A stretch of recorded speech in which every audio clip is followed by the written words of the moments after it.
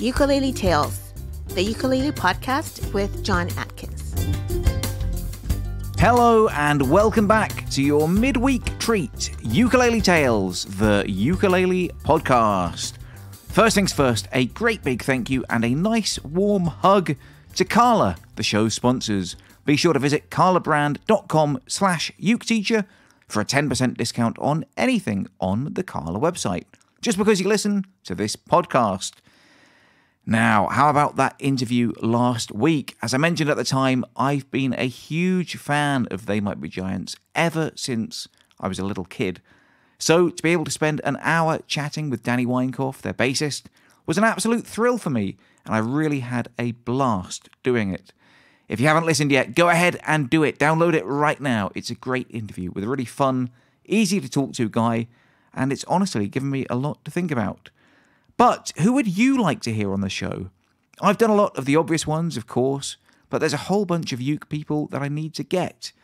And what about some more mainstream celebrities? Do you think that's even possible? I mean, for me, personally, it doesn't get much bigger than having one of TMBG, but I'm sure there's lots of other big names out there who play the uke or have something to say about it. I've actually messaged the lead singer of the Spin Doctors asking if he'd like to chat, although so far I haven't heard anything back. And what about celebs that play the uke? In England, there is a comedian called Frank Skinner, who's a big fan of the ukulele, and I wonder if he'd be up for maybe having a bit of a chinwag with me one day. And what about other uke people that maybe I've missed? Obviously, I've had, like I said, a lot of the big names on already, like James Hill and Jake Shimabukuro and so on. But who am I overlooking? I guess Cynthia Lynn would be a great person to chat to, if she has the time. I think she's coming over to England this summer, and I definitely plan on reaching out to her and seeing if she'd be interested in an interview. And despite my best efforts, for one reason or another, I still haven't got around to interviewing any of the Ukulele Orchestra of Great Britain yet. Now don't worry, it will happen, I'll make sure of it. But who else is there? Let me know if there's someone you think I've overlooked, or just someone you'd like to hear from, and I will do my Billy best to get them on. Drop me an email to uketeacher@grabyouruke.com with your suggestions, and I'll reach out. One thing I learned from the Danny Weinkoff interview is that doing it remotely isn't the end of the world. In fact, it's a lot cheaper and far more convenient for everybody involved. So I think I'm going to have to revise my policy on doing everything in person right now. I mean, obviously, when I go to festivals and conventions and whatever, I'll still be bringing my trusty tape recorder with me and trying to grab interviews wherever possible. But I'm certainly not going to turn down a Taylor Swift just because she insists on doing it by Zoom. I mean, I'm joking, of course, but then she does play the ukulele, doesn't she? I wonder. No, I doubt that's going to happen, but who knows? Stranger things have happened. Anyway, drop me a message with your suggestions, as I need to start getting some more guests booked in for this show. Oh, and if you are going to NAMM in, 2 weeks' time now, and you'd like to be on the podcast for an interview, then drop me a message now, and let's see if we can make it happen. Okay, let's go ahead and move on to today's episode, which, believe it or not, was actually recorded at NAMM last year. Now, I have to admit, I didn't realise it at the time, but I was very, very, very lucky to get this person on. She has hundreds of thousands of followers on TikTok and Instagram, and is in fact one of the few people who've been playing the ukulele on YouTube longer than I have.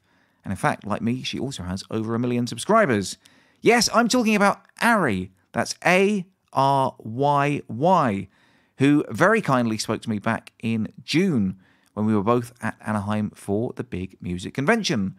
Aryy started out as a YouTuber at the age of just 14 years old when she began posting cover versions of her favourite songs, just her and a guitar. Shortly after that, she began posting some original songs, and later on even started releasing them on Spotify and other music services.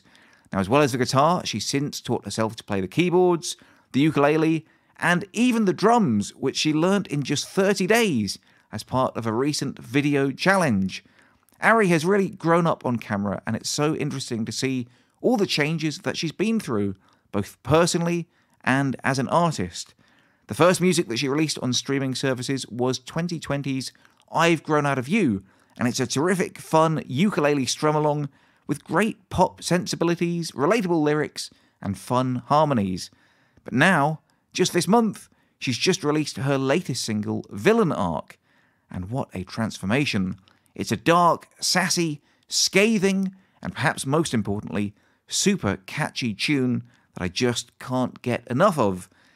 Now living in LA, Aryy is a full-time musician and content creator, and I'm really excited to see what she comes up with next. Now, unfortunately, we didn't have a huge amount of time to talk, as we were both running from meeting to meeting, but Aryy was really great fun to chat with and very, very open about a lot of personal stuff. I'll be back at the end for a debrief, but right now, from last summer, here's my chat with Aryy.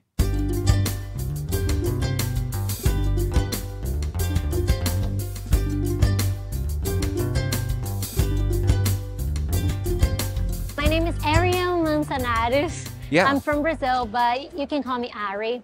Aryy, okay. Cool. Aryy. Ariel or Aryy. Yeah. Aryy is my artist name, and Ariel, like this, is just my name, but I go by Aryy. Yeah. How long have you been going by that? Is that like a childhood nickname, or? It's how I chose my artist name that I started releasing music in 2020. Yeah. So I started going by Aryy in 2020, yeah. So you've only been releasing music professionally for, what, 2 years? Less than that, Yeah. really. Yeah. What were you doing before then? Serving tables. Amazing. I've been posting YouTube videos Yeah. for like over 14 years now. But then I started in 2009. But then it wasn't my full-time job until 2020. And in 2020, it became my full-time job to just work with music and content creation, that sort of stuff. That's amazing, because I started doing YouTube in 2011. So like Yeah. 10 and a bit So years. we're both old ones there. Yeah, I thought I was the oldest. That's the crazy thing. Oh, I thought yeah. I was like, oh, I'm interviewing this like young kid, but I didn't realize you've been doing it for longer than me. Oh, no, That's I've been amazing. doing it since I was 14, 15, yeah. And is that what led to? Oh, okay. So you were a kid when you started. Yeah. Okay, brilliant. But So- I've been posting like covered videos and original songs ever since I was 15. And is that how you kind of built up like a fan base Yeah. and got sort of recognized and Yeah. Yeah, YouTube was my first like primary social media, and then all the others just came after. Yeah.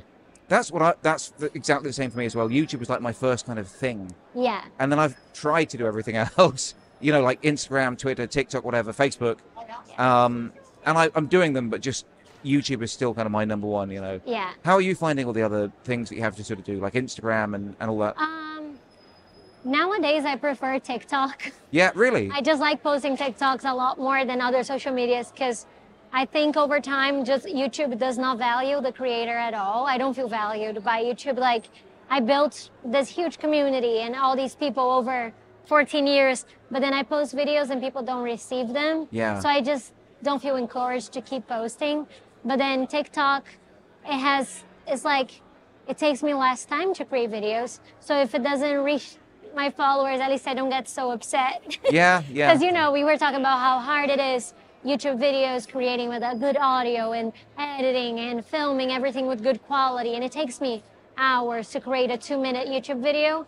And then if I post it and it doesn't reach anyone, I just Oh, get it's upset. the worst, isn't it? I know. Yeah. I was talking to Plazi just now Yeah. about the same thing, just about how like the last year or two, I've been like depressed, I would say, honestly, about how same, my yeah. channel is doing, Yeah, because 2020 was really good because everybody Yeah. was inside. Yeah, So I yeah. felt motivated again. And then after that, like when things just started going down, I'm just like, you just spend so many hours and it's so much commitment that when you don't get that back from the platform, it's just discouraging. Yeah. So I love TikTok now because Yeah. I can just make a fun 15-second video and yeah. So how did you get started on the ukulele?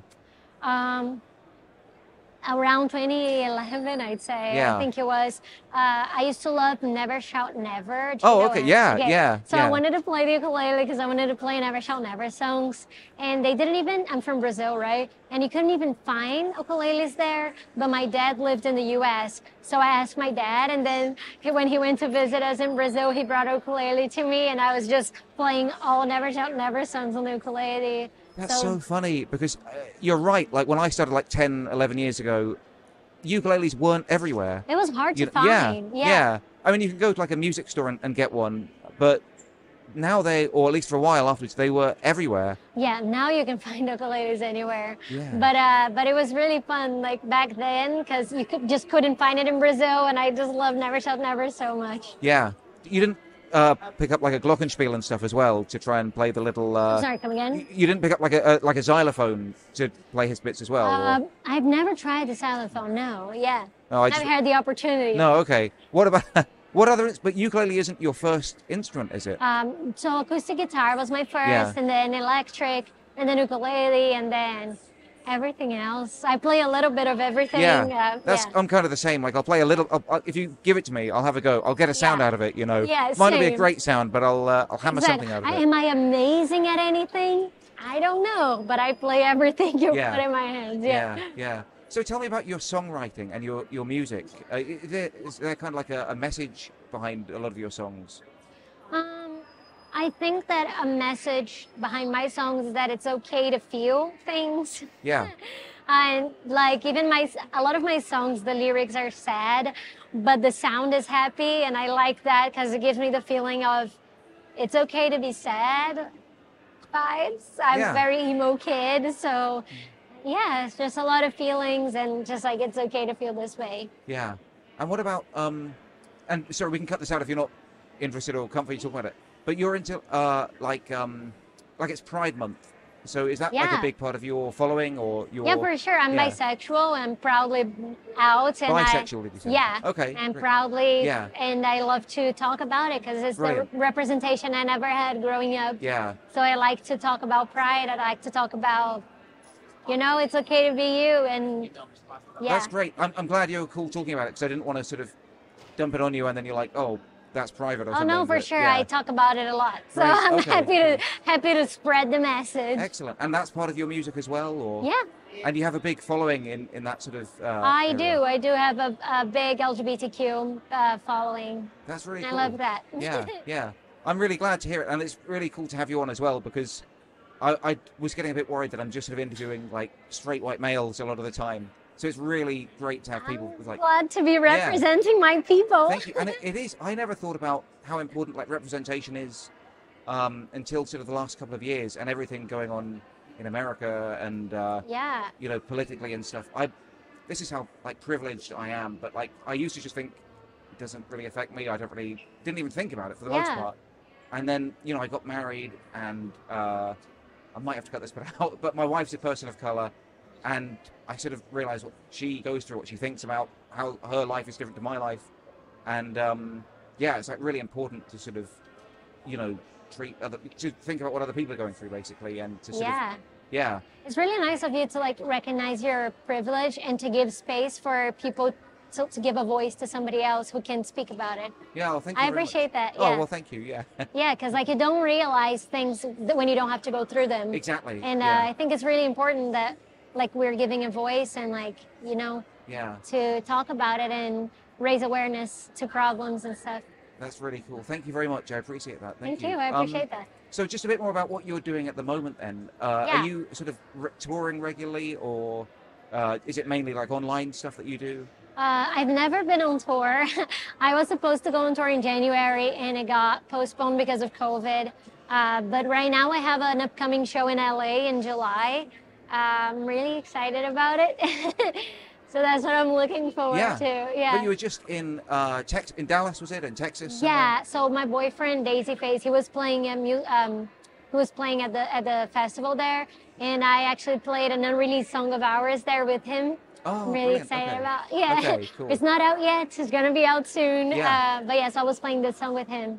So you just went there for one show? Yeah. Oh, right. Okay, cool. Yeah, it was a festival, and since he's from Texas, right, he was a local there playing a show, and I got to play with him, which was really exciting. Yeah. Have you spent much time in Texas? Not much, only when we go to visit his family. Okay. You haven't done like South by Southwest or anything, or? No. No. One day maybe, or? One day. Yeah. Yeah. I've only ever been to Dallas and Houston there. Man, you know what? I'm meant to be playing in like 25 minutes, and I don't know. It's right there. I don't know. I'm not worried about being late. I'm worried about what I'm going to play. Like I don't. So you're not decided? I never play in front of people. I can't sing. Wait, is this your first time? My plan was to just like grab anyone who's near the stand, say grab a cajon, whatever it is you want to do. Or whatever, just jam. And if you can sing, even better, you know. That's nice. I have, because, I've got no idea. That's a nice bride case. Oh, thanks very much. Yeah, I got this a few years ago. I don't know, I just liked it. I thought it was, like, cool. I liked the message, cool. And, like, I'm trying to... I'm really comfortable talking about it, but I'm really worried I'm going to say the wrong thing. Like, I would like to consider myself an ally, but I know it's not for me to say that I'm an ally, right? Like, you can't... for you, yeah. Is that okay to say that? Yeah. I thought you have to be, like, told you're an ally, you know? I mean, you're giving a voice to somebody in the community to talk about it. You're supporting us. If you're a supporter, then you're an ally, yeah. Oh, well, thank you. And you're giving me a voice, so I'd say you're an ally. I guess one more thing I was going to ask you about was just your fan base. Yeah. Like, how big is that for you? Do you have, like, a community? Are they, like, really sort of close to you? Are you a part of that? I feel like I have a pretty close relationship with them because I'm always just, like, replying to all comments, messages. We have a Discord server that we get together sometimes for, like, karaoke events and just chat and stuff. I'm pretty close to them, especially the Brazilian ones, because being from Brazil and stuff, on Discord, they're mainly Brazilian, and they're the cutest. Yeah. Yeah. Excellent. When did you come over from Brazil, by the way? I moved 4 years ago. Yeah. Okay, really? Yeah. So you haven't been in the States for that long? No, yeah, only 4 years. Oh, I can't believe that. I thought Feels like a lifetime, though. Yeah, yeah. I bet. I would have assumed it was when you were like a little kid or something, but... Oh, no, yeah. It's pretty recent. Yeah. And you plan on staying, or...? Yeah. Okay. I don't think about moving back to Brazil right now, only to visit. My life is here now, like my career. I make music in English. I feel like here's where it is for me, you know? Yeah. Yeah, for me, it's really important to be in a place that's going to make my kids or me free to be myself. One thing I want to do before we wrap up is, let's say people love you or they've never heard of you. How can they find out more about you? Who are you? What are you doing? Where can they find you? I'm Aryy. You can find me anywhere as Aryy, Aryy, or Aryzona. Yeah. Just with double I, Zona. Everywhere. Spotify, YouTube, Instagram, TikTok. Well, thank you so much. I really appreciate it. And let's stay in touch, you know? Yeah, for sure. Cool. That's exciting. Brilliant. Thank you so much for having me. Oh, thank you. It was really cool. Yeah.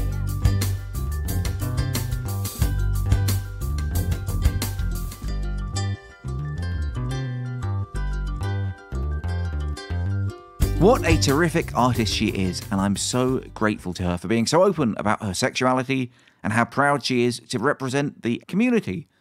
Aryy has a presence on just about any social media platform going, so I'll link to some of them in the show notes. But in the meantime, if you want to find out a bit more about her, I'd really recommend looking up her YouTube channel, which is literally just called Aryy, Aryy. She's got hundreds of great videos going back, as she said, over the last 14 or 15 years.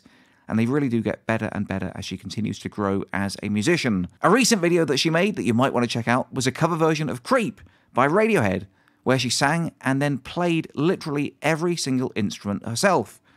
And of course, like I said at the beginning of the show, her new single, Villain Arc, which is just as catchy as anything I've heard in a long while, and it's been stuck in my head now for the last week and a half. So thanks for the interview, Aryy, and best of luck in the future. And thanks to you guys for listening too. I really hope you've enjoyed this episode, and it's really exciting for me to interview these young, upcoming artists and find out a bit more about what's going on in the world of music, rather than just sticking to my old man comfort zone. If you want early access, bonus content, or just to throw a couple of bucks my way to help out and ensure that the podcast continues, please sign up to my Patreon page, patreon.com/uketeacher, as it really, really does help.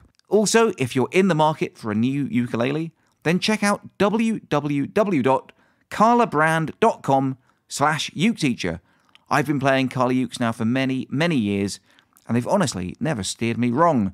And now they are sponsoring this show. So a great big thank you to them, and if you do check out that link, you'll get a 10% discount on any ukulele, or indeed anything on the Carla website, just because you listen to Ukulele Tales. So that can't be bad, can it? Anyway, I'll be back next week with another fun episode for you. But remember, in the meantime, if you have any interesting or fun ukulele stories that you'd like to share on the podcast, or there's anyone you'd like me to try and interview, then drop me an email to uketeacher@grabyouruke.com, and I do read and reply to every single message that I get. Eventually. Now, until next time, I love you all, and I wish you the best.